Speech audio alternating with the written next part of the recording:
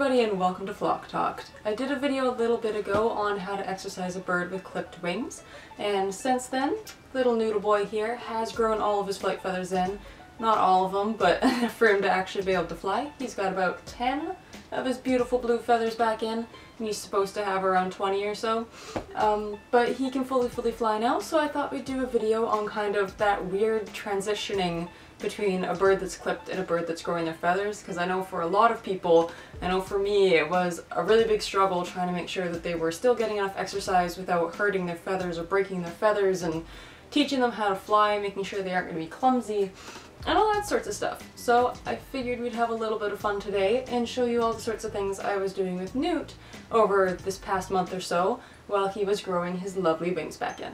So one of the most challenging things I found with Newt in particular here was that when they start to get their wings back in, he just wanted to jump. And I mean, that's pretty natural. He's got his wings back in.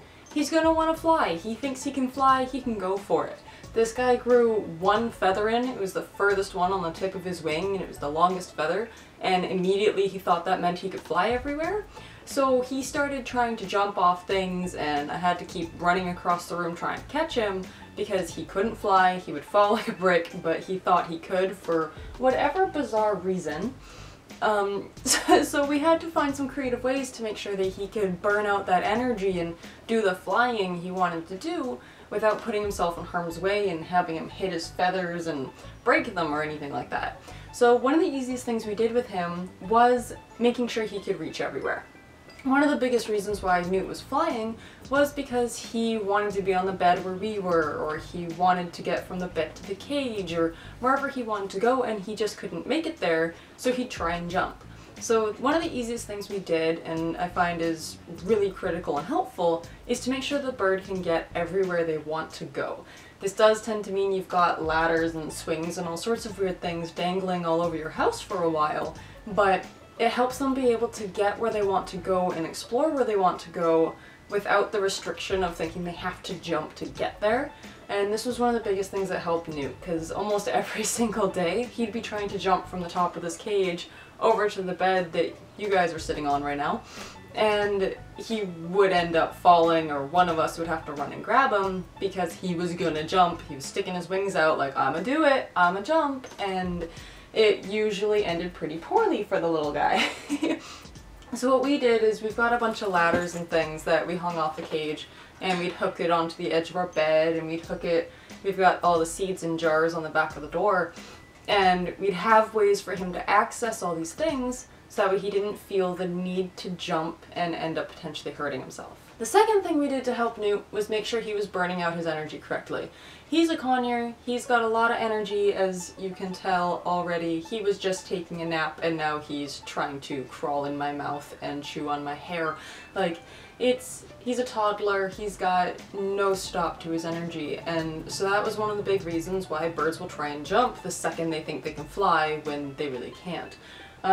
So making sure he was burning off his energy was really important, and one of the biggest things we did for him was making sure that all of his toys were filled with foraging opportunities that kept him busy, that kept him mentally engaged, because even though it's not physically draining, a lot of the mental capacity they have to use to forage and figure out retreats or hiding is very tiresome. If you've been to school and had to sit there and study, you know how exhausted you can feel by the end of the day.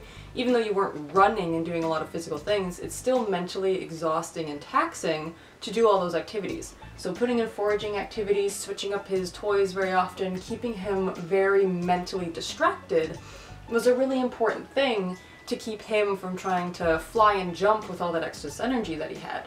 The other thing you can do is, of course, the physical side of things, making sure that he's burning off all that physical energy.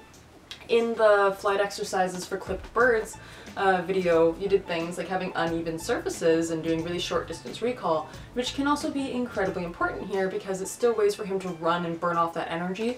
With him in particular, we put him on the floor and we got him to recall by running, because that way he was still learning kind of flight recall, but he was running and burning off all that energy, so when it came to him wanting to jump off the cage, he wasn't gonna just go for it because he was a little more tired out and he'd burned off a lot of that energy.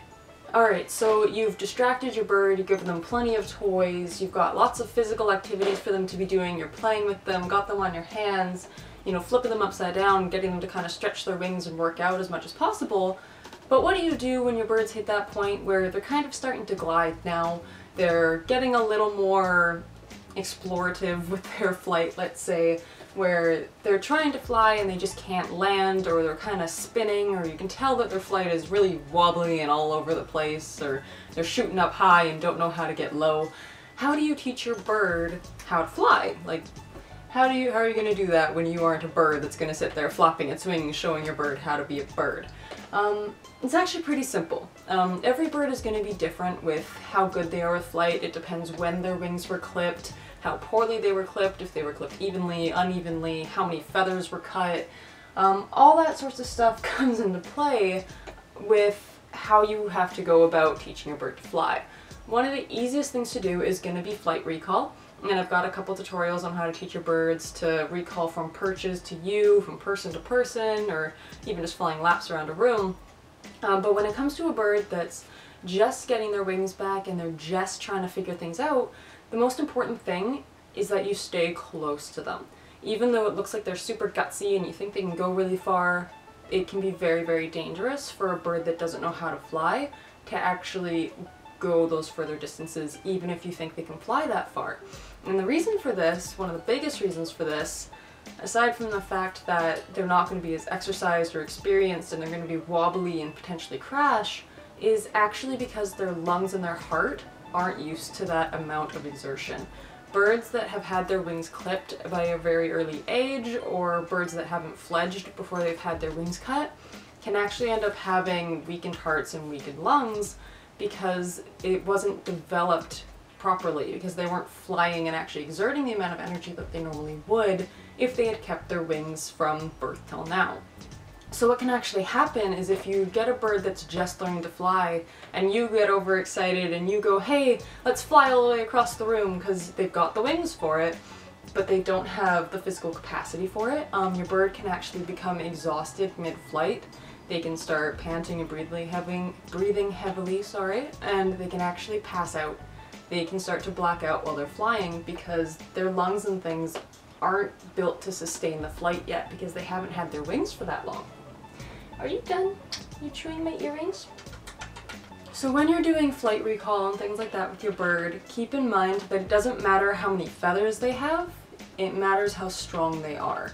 You want to start really close with the recall, getting them just to jump, just to slowly stick their wings out a little bit, and slowly work the distances further and further until you see that they're not panting when they land, they're landing really stably, they're not flopping all over the place and shooting too high or, you know, spiraling out of control. You want to make sure that those really short distances they have control over.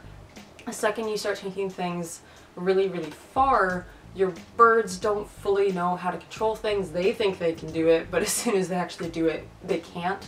They need the time to practice and build up the strength for it. The same way that if you wanted to go into marathon running, you're not just gonna run out the door and go, hey, I've got the legs for it, so I'm just gonna run. You've got to sit there and train your body for it. Your bird has to do the same with flying. It doesn't matter that they've flown before. If their wings have been clipped for a while, they're not gonna have the strength for it, they're not gonna have the skill for it. So you need to take the time to slowly do recall training and get them landing and really gaining control over their flight as opposed to focusing on longer distances. So how do you teach a bird how to land? This is something your bird will know right off the bat. You know, stick their feet out. They know how to do it. It's built into their systems. They understand it. It's just that they need time to practice it and finesse it. It's going to take time for them to get it right. So by doing those shorter distance recalls, as I mentioned before, it helps them practice landing without as much risk. If you want to do recalls over something like a bed or over a couch cushion, that way if they do miss, they can land on something soft. They're not going to immediately think that flying equals falling and hurting themselves. You want them to know that flying and trying to fly is going to be relaxing and fun and something that's not going to cause them harm. When it comes to landing and flight control, if your birds are able to go further distances now and they're landing pretty well, What you want to then work on is making them move a little bit. You want to work on getting them to fly around objects, you want to work on them being able to turn around, and you want them to learn how to land on different surfaces. One of the best ways to work on this is through stationing, so that's when you get a bird to fly from you to an object, or from one object to another object, where you can point at something and the bird's going to go fly and land on that. Just because you can put your hand like this and your bird's going to fly and land on it, doesn't mean they're going to be able to land on, say, the side of a cage or a perch that's a slightly different texture or something that's not perfectly flat.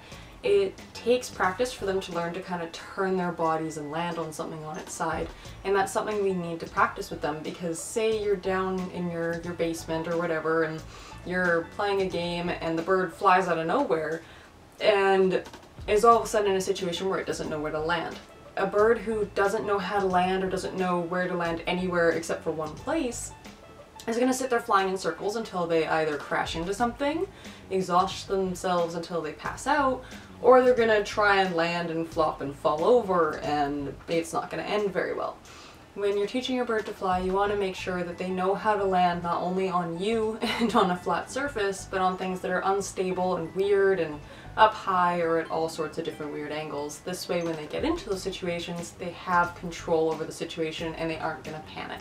Once Newt in particular was a little more stable with his flight, where he was able to recall really far, he was landing well, he was understanding how to fly without shooting super high and then trying to figure out how to come back down, I started working on something that I like to call follow me around or like chase me, where basically I start running and Newt will take off and try to follow me. And the reason why I love doing these is because the bird doesn't know where you're going to go, it doesn't know where it's going to land, and it has no idea what's happening. There's no predictability in their flight path. Once your bird is super stable and confident with their flight, this is something I absolutely love to work on, because it gets your birds controlling their pace, controlling the angles that they fly, and just gives them a lot more precision with the way that they move around. With things like that, it makes it a lot easier, where if your bird is all of a sudden flying around a room, they know how to slow down in the air, they're going to know how to speed up, they're going to know how to turn on a dime, because they're used to chasing you around in circles and whatever else you tend to do when you run and have your bird chasing after you. At first, I just kind of run and get them to land on me, because they don't really know when I'm going to stop. And then I go more complicated, where I'll start doing figure eights, or I'll run a big lap around the kitchen, or whatever it is. This way the bird is not knowing what's going to happen next. They can't plan out how they're going to fly or where they're going to land. So it makes it a lot more fun for them, because it's exciting and they don't know what's happening. It also builds up a lot more of that strength and a lot more of that precise flying that they really need to have in order to be good, strong flyers. If you're going to have a bird that's flighted, you need to kind of take the responsibility of knowing that they need to be good at it. It is very possible to have a flighted bird that's just a dangerous hazard to themselves, because they were never taught how to fly, they've never had to do a 180 in the air because there's something there. If you take the time to train them and really teach them to be good and strong with their flight, it makes them a lot safer in the air, it makes there far less risk for them to fly into objects and hurt themselves, and overall it just makes it a lot safer and happier experience for everyone involved, because your bird's going to have a lot of muscle strength, their heart and lungs are going to be super strong, which makes things like vet visits a lot easier, because now when they're drawing blood it's not as hard on the heart, because the heart is 1,000 times stronger than it was before, and it also just makes the bird safer. And that's one of the biggest complaints I have with people, is they'll sit there and say, I clip my bird because it's safer for them. Well, having a bird clipped and flighted can both be equally unsafe if you don't teach your bird how to fly. If you don't give them the skills necessary to be able to control their ability to fly. That's when being flighted can become hazardous. Because if your bird doesn't have control over what it's doing, then it's just as hazardous as a bird that has no control over flying at all. If you're working on landing with your bird, one of the things I absolutely loved to do when I was back in my house before was actually get the birds to fly down the stairs. When it comes to flying, you find that a lot of the time you're practicing flying in straight lines or very slow inclines. When it comes to something like a staircase, you can get the bird to drop straight down, which works out a lot of different muscles. Say your bird were to ever get out and it flies up to the top of a tree, you've done all this practice with them recalling and you know how to get them down, but your bird may not have enough strength in its muscles to actually fly down on an angle that steep.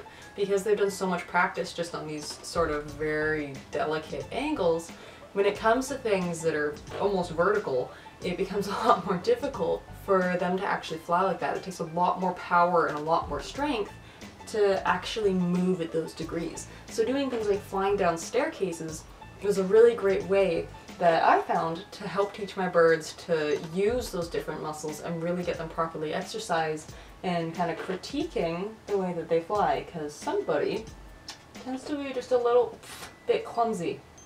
Thanks. Loved the foot in my mouth. It was my favorite. It's tasty. So that's gonna about do it for this video. I'm sorry it's a bit of a short one. I just needed to get something out because it's been a little while since I posted. Hopefully things will become a little bit more regular here over these next couple months. A lot of things are going to be changing, and I'm hoping that getting a proper recording area set up again is going to be in the works there. So thank you guys for your patience. Hopefully this video has been helpful and given you a couple little ideas on how to handle that really awkward stage where birds think they can fly and they really can't quite yet. I'm excited to hear back from all you guys and all your lovely stories and comments that you guys post down below. I am always reading them, whether I respond or not. Thank you so much for watching. Thank you for sticking with me, and I will see you all in the next video. Bye.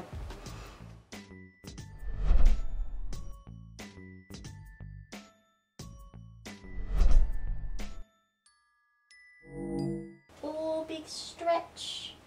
Oh, such a pretty boy. Can I have my hair? Am I allowed my own hair? I'm gonna take it. Thank you. You silly boy.